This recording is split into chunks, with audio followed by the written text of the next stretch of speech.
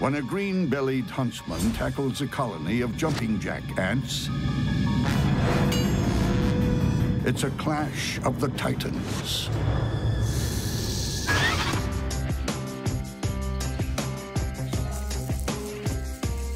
If an army is only as strong as its weakest soldier, then a squad of jumping jack ants is a force to be reckoned with.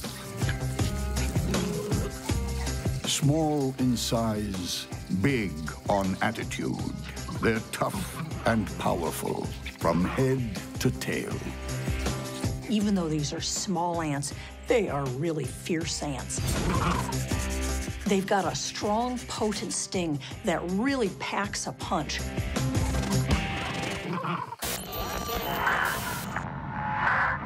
Barely 1/3 of an inch long, jumping jack ants fight well above their weight and deliver a mean punch from both ends. At the front, large serrated mandibles that bite, grip, and slash. These mandibles can pack a nasty bite, but this is nothing compared to the sting that they have at the back end that is capable of injecting a truly nasty venom that can incapacitate or kill prey very quickly. With a stinger on the end of its extraordinarily agile tail, the jumping jack can deliver toxic proteins in repeated stings.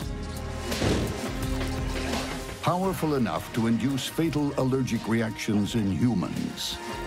The venom is usually reserved for smaller prey, like cockroaches, march flies, and grasshoppers. You would think that these ants are going out and capturing prey for themselves. That isn't so. Actually, these jumping jack ants live on nectar, a little bit of sugar water. Primarily, they're bringing back the prey to feed the developing ant larvae that need meat in order to grow. The larvae are hidden away in nests built with soil.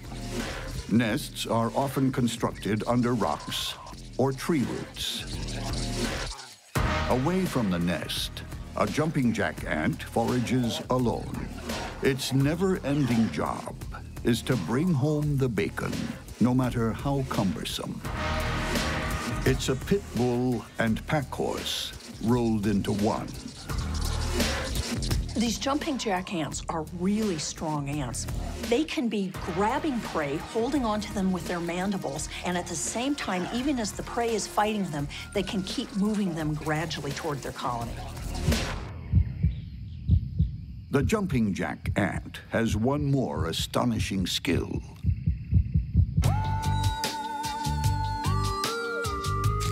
Like a super action hero, it leaps tall branches in a single bound.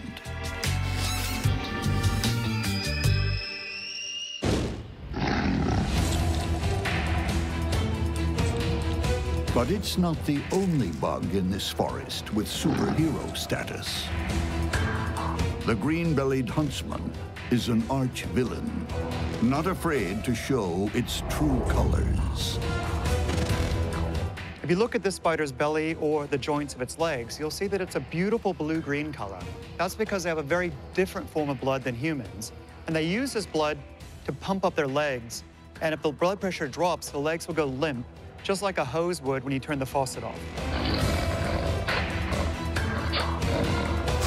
With their hydraulically assisted takeoff, green bellies are super fast, all-terrain hunters with the will to kill.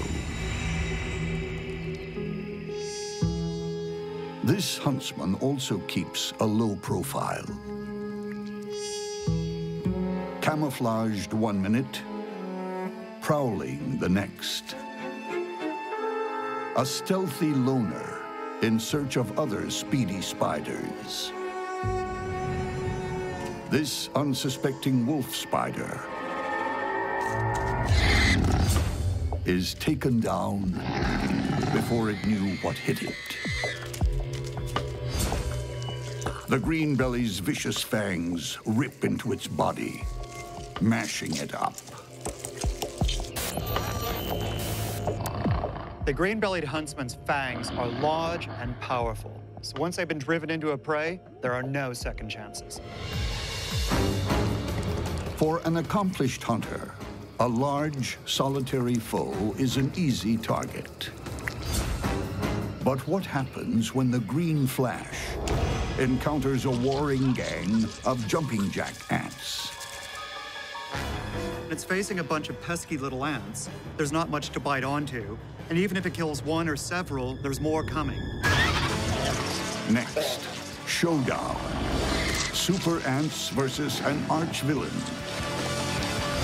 Then, two tough guys slug it out in the rainforest. And later, pro fighters in a no-holds-barred battle.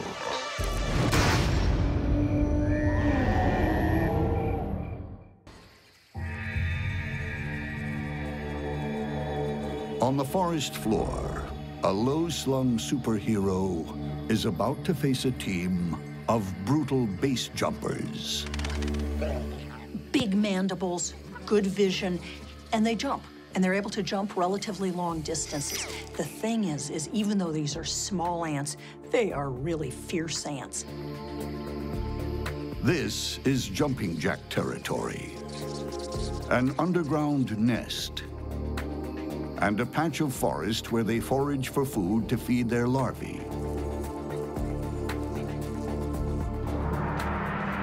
The green-bellied huntsman is hungry too, and it's waiting for a kill.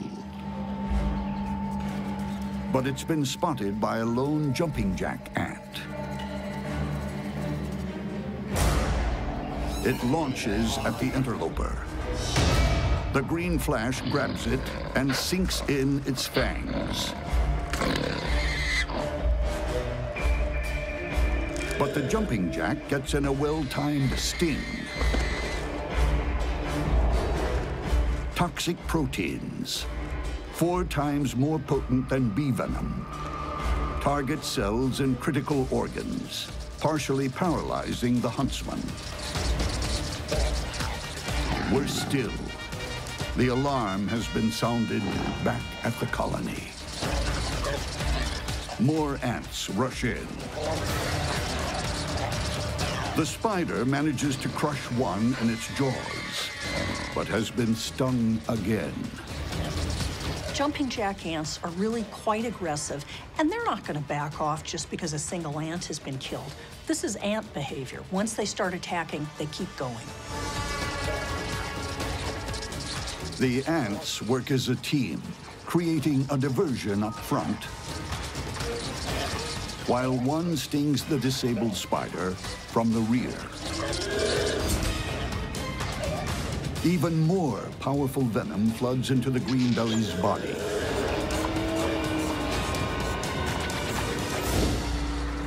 As toxins begin destroying the spider's internal organs, the once pumped up and powerful legs dangle uselessly. Still, the jumping jacks attack.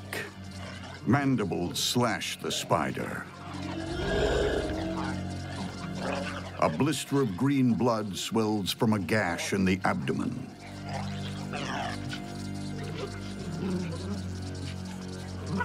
Still attacking with their razor-sharp mandibles, the jumping jack ants lap up the green belly's lifeblood. And we thought only vampires drank blood. The ants are lapping up the spider's blood without a second thought. This is a very undignified way to go out.